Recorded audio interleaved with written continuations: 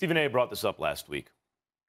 If LeBron this year gets through, he didn't say, I'll add to it a little bit. If he gets through two of the following teams, Jazz, Suns, Clippers, and everyone's healthy, on his way to a finals where he meets a Nets big three and beats that big three in Brooklyn, Stephen A. said he might have to reevaluate.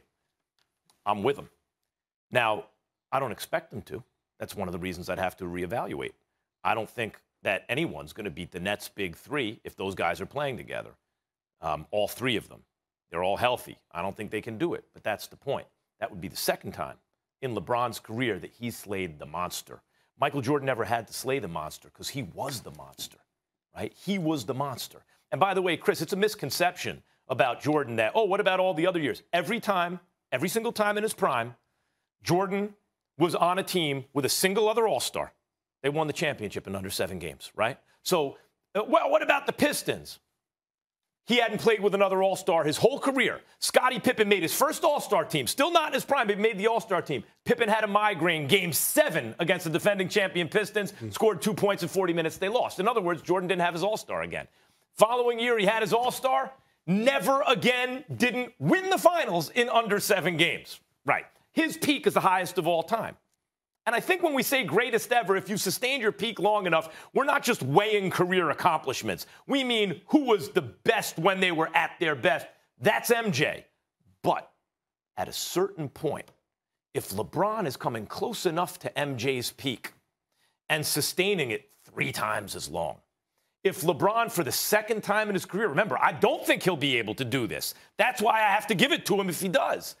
First, he beats a 73-win Warriors team when it looked to me like Steph's the best player in the game. Not in any other era, but in this era, the way the rules are, the way he's shooting, it's Steph. LeBron screamed on him like he was his dad at one point. Remember that? Steph had his head down, walked away, and LeBron won the finals in 7 games at Oracle.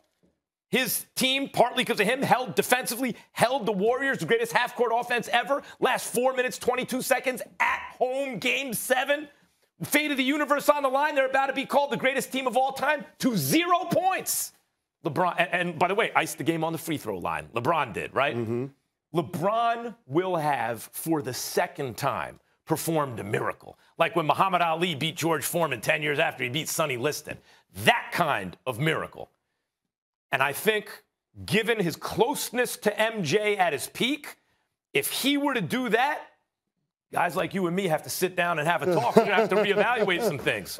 Also, guys, in just layman's terms, we go from a 1-ring difference, right? Yeah. Mm-hmm. 5 rings to 6 rings. So clearly closing the gap right there if he got it done again. Let me bring in somebody who has followed LeBron's career closer than maybe anybody, and that would be my guy, Brian Windhorst. Windy, do we got you? There you are. Good to see you, Windy. Thank you for joining the conversation. I want you to dive in on this. Where are you? Can LeBron pass MJ if he pulls off the repeat this season? So you really have to qualify this conversation about whether you want to talk about nuance or not. Because if you don't want to talk about nuance, Jordan's 6-0 in the finals, and there's really nothing to talk about. But Jordan didn't operate in an era with super teams. LeBron has had to navigate this era with super teams. And if you look at LeBron's career, a lot of it has been like steering down that river. You know, he couldn't overcome the Boston Celtics, so he had to make a maneuver to create his own super team in Miami. When that super team went south when Dwayne Wade had knee issues, he had to go create a super team in Cleveland. Then that super team was overwhelmed by the super team that was created by the Warriors. So he had to make another maneuver and go to the Lakers to try to create another super team. Now, in his way, is another super team with the Nets, which he will try to have to scale that wall with all the other things that he's dealing with. That is a reality that did not exist in Michael Jordan's world. It doesn't mean that Michael Jordan wouldn't have created, had scaled those walls. He probably would have. He probably would have maneuvered around. But for Chicago Bulls ownership that didn't want to pay salaries, it would have been a hell of a lot tougher than kind of the stuff that LeBron had to go through. So LeBron has had to climb that challenge that Jordan didn't. And having to do that and still reaching 10 finals despite those challenges, I think should count for something in the argument. But again, if you're only going to look at the 6-0, we really can't have a discussion. To have this squarely, in my view, you have to be willing to take into account all of the other factors that were going on in the NBA around them. Here's the only thing, though, Brian. There was a big 3 in Boston. That is true. It was created, and he had to respond to that.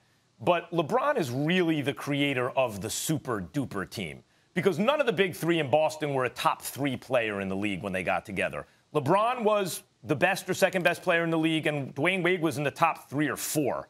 And they had Chris Bosh. That's who invented the super team, LeBron James. Michael Jordan was on a super team. Not his fault. It is his fault because he's Michael Jordan. That's why it was a super team. You take him off, it's just a great team, right? Or a good team.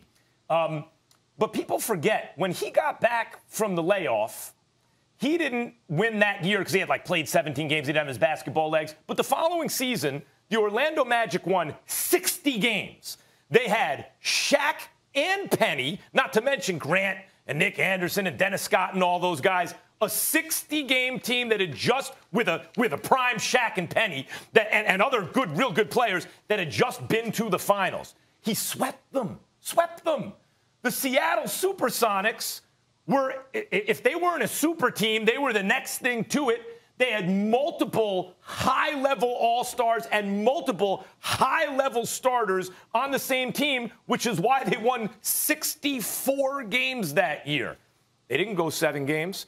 It's a little bit overstated that Michael Jordan, his first title came against the Lakers, right? Didn't Magic win the MVP that year? The Lakers. What'd they get it in 4 or 5? I'm already forgetting. It might have been 5 games. It's not like if you look at the Utah Jazz that Jordan used to bounce, how much different are they than the Spurs?